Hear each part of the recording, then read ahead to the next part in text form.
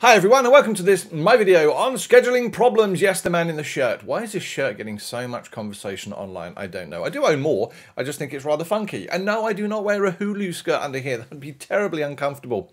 Right, my name's Darren from Maths Guru. Thank you very much for watching this video on scheduling problems. I may already have said that. I'm getting old. I'm beginning to repeat myself. Part of the VCAA General Maths course, but really massive all over the world. So hopefully you're going to enjoy it. What are we going to work with? Our learning objectives I've given below. There are a lot of learning objectives there, so I'm not going to read them. Please pause the video if you need to. And just know that everything I'm about to write on, you can Where's my arm gone? Oh my God, my arm's gone missing. Anyway, everything that I am going to write, you can download from mathsguru.com. Yes, downloadable notes, VCAA exam, work solutions for all their past papers. What else have I got on there? Oh, the videos. So much fun and all mapped against Cambridge, but if you're following other textbooks, they are there as well. Hopefully you find it useful. Rightio, recap of past learning. Well, this is almost the end of the course, believe it or not. There's this and there's a lesson on crashing, and crashing is amazing. It's an algorithm. This whole thing seems to be algorithm. This whole section seems to be algorithms, but it's based on real world stuff. You learn the algorithms, you're going to smash this. Now, sadly, a lot of people in the VCAA exams find these really, really hard. And I know that sort of the scheduling problems and the crashing problems are about 6 marks on paper 2 and generally 1 or 2 marks on paper 1. That's 8 marks. That is a lot of marks to just not bother doing. All right. So my advice is focus on this. If you've got a SAC coming up, there is so much of this stuff that will end up in a SAC. I can almost guarantee it, right? Because there's not a lot of content in the networks course to actually be able to examine. So you can do Dijkstra's algorithm and Hungarian algorithm and crashing and activity networks and dummies and all these type of things. So basically, if you've got no idea what I'm talking about, go back, watch the stuff on Maths Guru. It is there for you.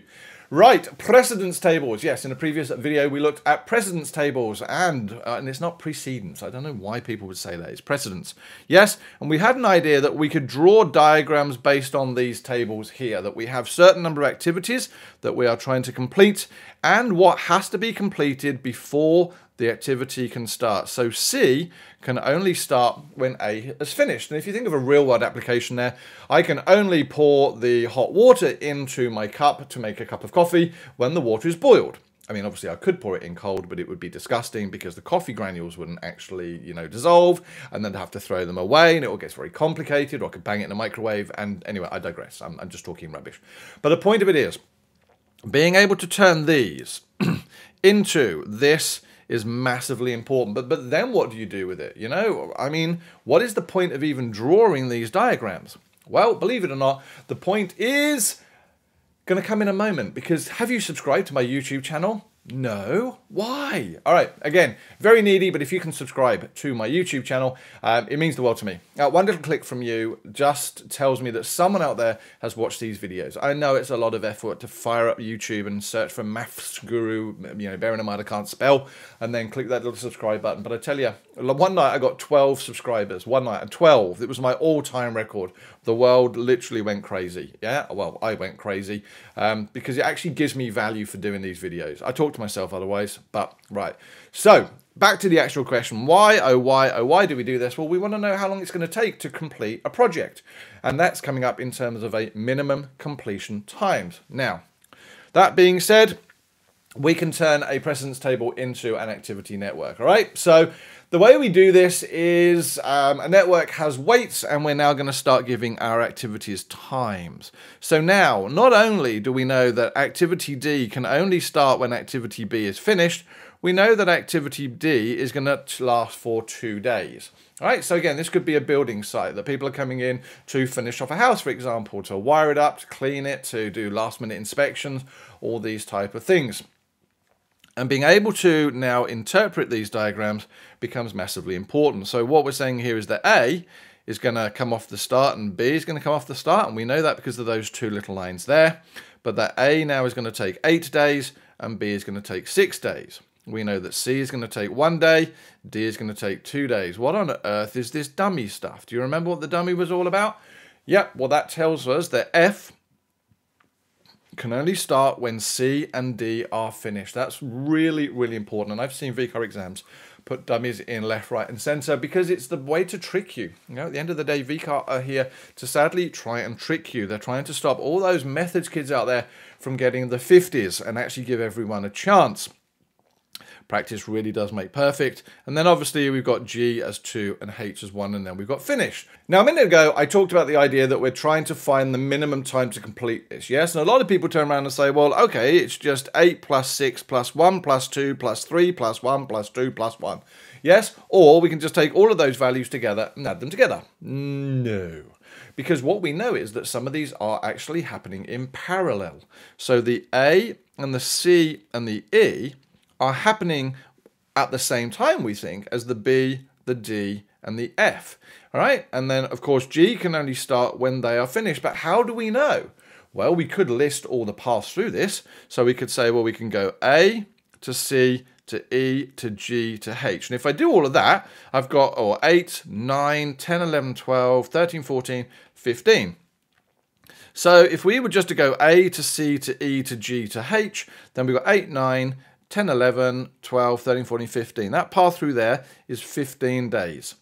But that's not the only path through the network, is it? No. We've got A to C, down the dummy, F, G to H. So we've got 8, 9, 0, still 9, 10, 11, 12, 13. Sorry about that. I don't know what's going wrong with my voice. Oh, hold on a moment. If I go that way, I can complete my project in 13 weeks. Yeah, no, not yet, not really. Not yet. Hold on. I've got this way I can go through B to D to F to G to H. So 6, 7, 8, 9, 10, 11, 12. Hold on a moment. So there are 3 different times that I can finish my project, aren't there? Well, yes, there are. And absolutely, if I do B to D to F to G to H, I can finish it in 12 weeks. But it doesn't matter, because this route through my diagram here is actually the one that's going to define the length of my project. That's the one that takes the longest time.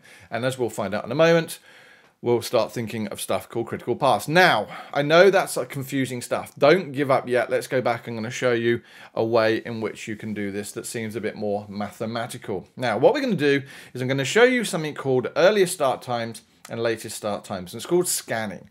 Now, when we scan through the diagram in 2 ways. We go forward scanning and we do backward scanning. Now, what I'm going to say to you is this, and this is really important for your summary books. All right? When you forward scan, you are finding your earliest start times. And when you do that, I'm just going to write the number of the word, biggest. When you go backwards through the diagram, you're finding your latest start time. And that there, I'm going to write underneath at a moment, is the smallest. And that makes sense in just a moment. Now, for those of you following the Cambridge textbooks, I am going to diverge quite massively from what they do. I don't like doing it on the vertices. In previous years when I've done it on the vertices, I can guarantee you I never get float times. All right? And I've checked and checked and checked again. So what I'm going to show you how to do is do it on the edges.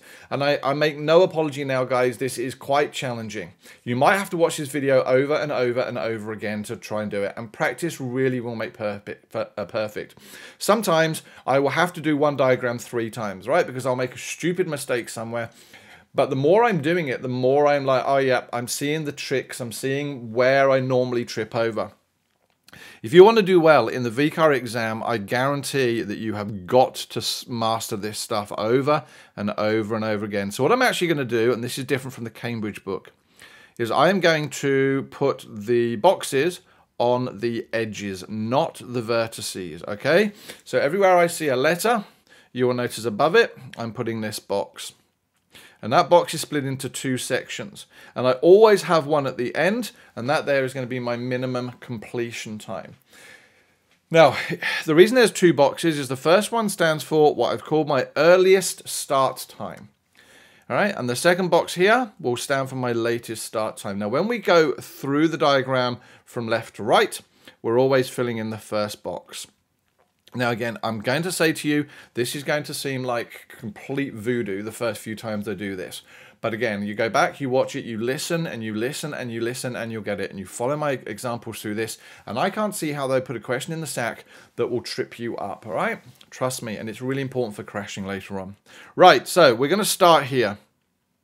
So at the start there, my A and my B, my earliest start time is the beginning of the project, right? So my A and my B are going to start on day 0. So they both become zeros. And the rule of thumb for later on is anything that diverges off will always have the earliest start time of the project before, I think. Let me think about that one. I don't think I explained it very well. So A and B both are going to start at 0. Now A is going to take 8 days to complete. So C, who starts after A, is going to have to start on day 8. Now the way I did that was I took that 0 and I added it to the 8. So that's now going to give me an 8. All right, happy with that so far? Cool. Now I'm going to go the other way. B started at 0. It's going to take 6 days to complete. So D can only start on day 6. Yeah, happy with that? D can't start until B is finished. B is going to take 6. So that 0 plus the 6 gives me the 6 there. Okay, now I'm going to look at this point here. And I have a bit of a problem because I have a choice to make. There are 2 edges coming into that point, and I've got to make a choice as to which one I'm going to use. Now, by that I mean, we now know that we are starting C in week 8. So to get to here, it's going to be 8 plus 1, which gives me 9. So what I'm now going to do is I'm going to write a little 9 there. Now the reason I'm going to write a 9 there is because, and let's put in, I don't normally put 1 in on the dummy, but let's put 1 in on the dummy. So we now know that because we've got 2 things coming off there, both E and the dummy have to start in week 9. Right, so they are now going to start in week 9. I'm going to put a 9 in there and a 9 in there. The reason being is that A takes 8, C takes 1, so E can only start when those are finished, and that's week 8. And likewise, the dummy can only start. Now, the dummy has no length of time, does it? So I now know that to get to here after the dummy, I've got my earliest start time of 9, plus the 0 gives me 9. And I'm just going to, again, write a little 9 in there. You'll see why in just a moment. So what I'm saying is to go A to C and down to here is going to take 9 weeks. But B to D is going to take how many weeks? Well, it's going to take 8. Why is it going to take 8? Because I'm going to do the 6 plus the 2 gives me an 8. So I'm going to put an 8 there as well. Now, when you go through the diagram from left to right, you are always choosing the biggest number when you have a choice. What's my biggest number? It's 9. Marvelous. So what we now know is that F is going to start in week 9 as well. All right. So what does that now give me? Well, I'm now at this nodule here and this one here. So I've got to go along here and along here. Hold on a moment. I've got G again. I've got a choice. So before I do what I'm going to do here, before I know what's going to go in this box here, I've got to work out when E and F will effectively finish. So again, E is starting in week 9. It's got 3 weeks. So it's going to get there in 12 weeks. So by the time I finish E, it's going to take 12 weeks. But what about F? Well, F is starting in week 9. It's taking 1 week to get there. So F will finish in week 10. So G can either start in week 12 or in week 10. Which one are we going to choose? Well, again, if I'm going that way, I've got to choose the biggest number. So G is now going to start in 12. And again, now this makes life a little bit easier because G is the only activity going into H. So G starts at 12, takes 2 weeks to do, means H has got to start in 14. And H starts in 14, takes 1 week to do, so the project will finish in 15. Now that is what we call forward scanning. Yay! Now we've got to do it backwards. Backwards always tricks people, and I'm not making any excuses for this. I don't know how long this video is going to end up being, but I'd rather you guys be able to do this and replicate it than make it than get sort of lose marks as a result. Right, now